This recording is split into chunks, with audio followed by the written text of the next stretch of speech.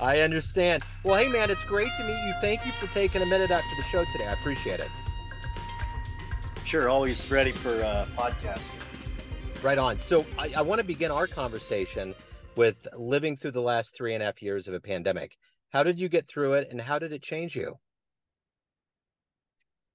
That's a great question. The pandemic really opened my eyes to a lot of things. You know, we saw a shift in humanity, if you will.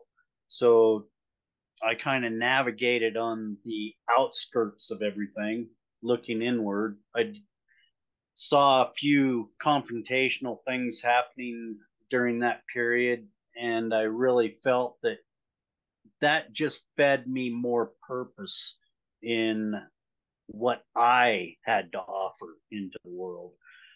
So yeah, navigating COVID was a enlightening experience, and I think it really shifted the mindset of a lot of people in the world.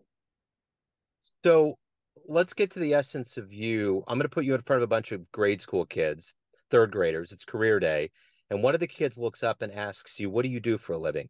How would you answer that child? I would say that I make it possible for people to communicate their deepest feelings with the world, and communication is one of the key things in our life. So talk to me a little bit about, as a host, take me back to the beginnings of your life. Where were you born and raised? And how did these seeds get into you to want to communicate and to want to cultivate this dialogue? Uh, I was born in Tillamook, Oregon, and rapidly moved to Washington State. There, I was raised most of my childhood, and it really made me see life as a burden, if you will. It wasn't until later in life that I discovered there's meaning and hope. So that's really what got me going, is learning about life itself and why are we here? What does it all mean?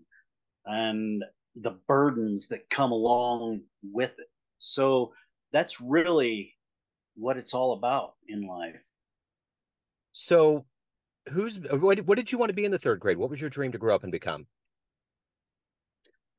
I wanted to be an entertainer. I wanted to be like Elvis Presley. Right on. So that naturally leads to my next question. Who's been a hero for you in your life? A key hero in my life would be my wife, because she really turned my life around, and she educated me to what being a man is truly about, and how to live with a structured life with meaning and value associated with it. So let me ask you this. Who would be a dream interview for you to have? Who would you, if you could pick anybody on the planet to interview, who would it be? I'd like to speak with Jordan Peterson. I think he has a lot to offer by how he looks at life, and he's non-judgmental towards others. He's really interested in engagement, and that's really, I think, we need more of. So I would probably like to dive in with Jordan Peterson and see how he actually ticks. So what's been the best advice you've ever gotten that's been the most beneficial for you in your life? I would say that came from my cousin, and that's the 7P principle. Proper prior planning prevents piss poor performance. Very nice. So, the one thing after coming out of this pandemic is that I know that podcasting really exploded during that time period. And I see podcasting as kind of a modern version of therapy. We all have the chance to explore each other's stories, to explore who we are. And I think that there's a level of that might lead to a more of a human enlightenment now that we've kind of come out of this pandemic. Do you see us entering a level of collective enlightenment? Yeah, I really think that's part of what COVID actually brought to the planet, is a shift in human thought, and interaction is really key.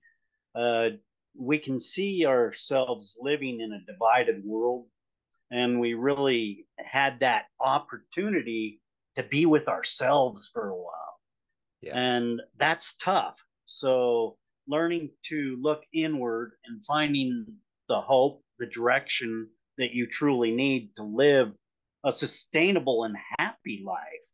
There's so much depression in our world, and because of the COVID incident, it really forced people to look inward and develop new ways of interaction and how to live in society.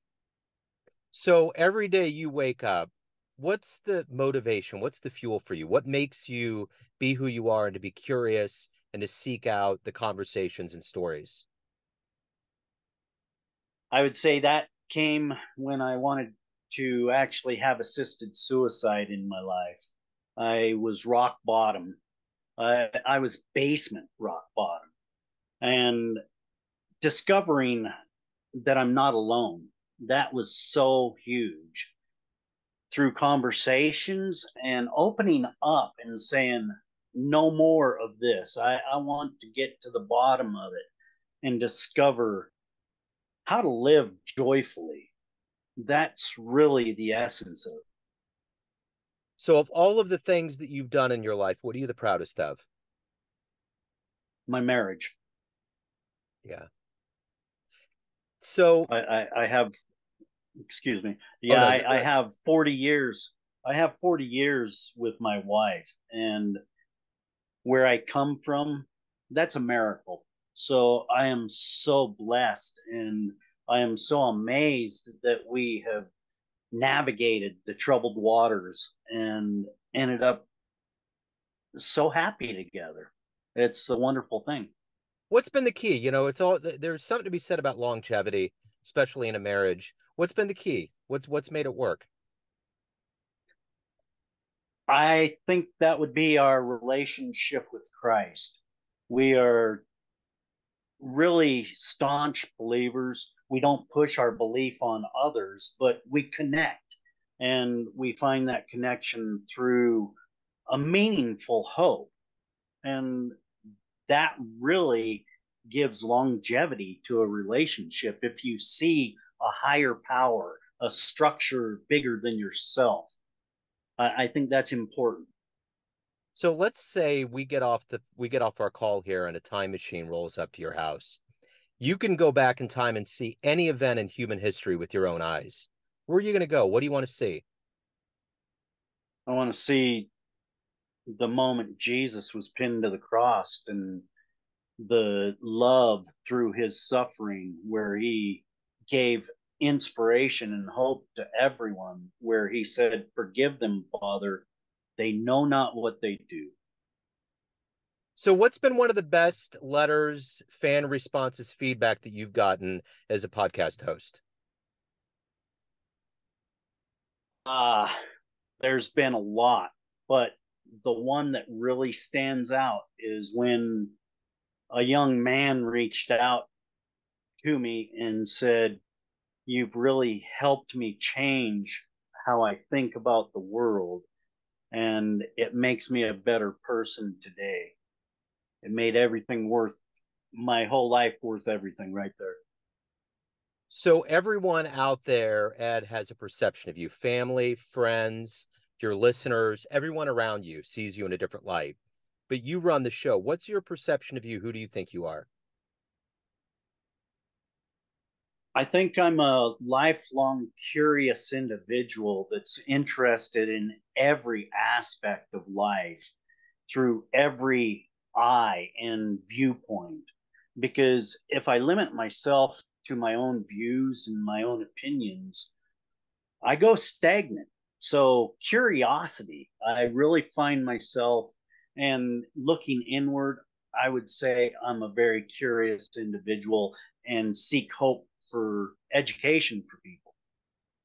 What's your hope as we kind of move forward? We're kind of getting into out of this year into the next. Things have been kind of uncertain in a lot of ways. We're heading into an election year. What's your hope? What are you holding on to? I hope for humanity. going forward. I really hope that we can all come together. We always have misunderstandings, but it's humanity that brings us back. And I really hope that we can find deeper conversations that have meaning and structure. That really is my hope for the future. And I think, as I had mentioned before, and I could tell by your response, that podcasting and having these conversations, the civil discourse of exploring who we all are, I think we're a lot more alike than we're not. I've discovered that that's the deepest secret in humanity. We're all alike. It's just we're unique and we have our differences. Once we truly find that it's okay to be different, then I don't have to be exactly like you or Sarah or Jim. My uniqueness is my inspiration and hope to others. Absolutely. Ed, this has been great. If anyone wants to listen to your show, learn more about you, reach out to you, where's the best place to do that? Deadamerica.website. And it's been a fantastic conversation, Joe. Thank you. Thank you, Ed.